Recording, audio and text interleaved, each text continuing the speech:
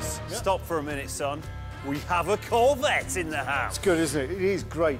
But there are loads of cracks under the surface. But it's going to be a big body job. Do you know what? Bodywork, not a problem here. I want to have a look underneath. Get it up, yeah?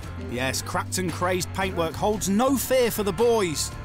Massive structural problems, however. That's another story. What? Right, question. Tell me how big the gap was here, bottom of the A-post. I know about 5-6 mil or something like that. That is absolutely massive. That's an inch.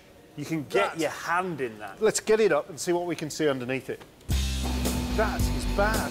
It feels like the nose cone of this car wants to fall off. Plus, I'm actually quite scared to get underneath this car, if I'm honest. Really? Well, look at the state of that. The car's trying to break in half.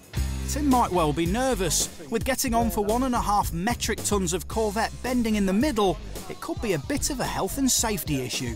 I want to show you how bad this is, right? OK. Check this out. Yeah. All right. OK, I'm watching. OK. Right. Intact biscuits. All right. What's going to happen when that hits the deck? Crushed. Not for the first time. The boys are facing a car that might look, at first glance, like it just needs a bit of spit and polish, but is in fact a great big four-wheeled can of American automotive worms. This could be absolutely catastrophic.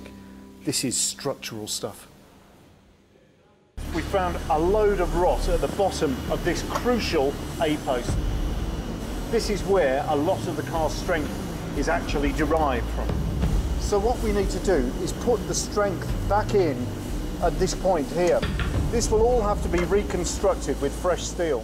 But it's not all bad news. The rust is localised to the A-post and Fuzz thinks he can fix it without having to cut the whole car in half.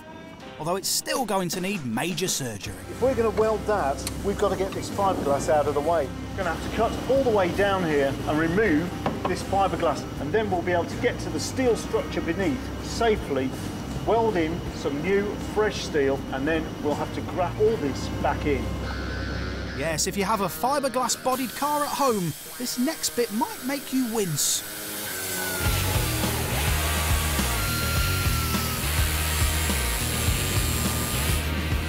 Right, there we have it. It's brutal, but at least it exposes everything that we need to see to be able to repair this car. What came in as a complete car is now turning into what looks like a pile of scrap. Repairing fiberglass is one of the great mysteries of classic car restoration. Now, there's no need for it to be that much of a mystery, but what there is need for is lots of patience, because it takes plenty of time to do this. This entire section has been bracketed in using these steel brackets and screws. Corvettes are one of the few fiberglass body production cars made in America. It's light, strong and rust-proof, but it's also a really fiddly business to repair. It doesn't look very pretty, and it isn't actually. I've gone through in a couple of little areas, so I'm going to have to glass all of that up as well. So I'm going to pour a bit of resin over these strips of fiberglass, and that resin will go rock hard in just a few minutes. So I've got to work with reasonable speed now. So I've got all my fiberglass on. Now what I have to do is roller it to get all the air out. You can see lots of little bubbles in there. We're going to have to build up a few other layers as well. It's easier said than done. I have made a terrible mess of this.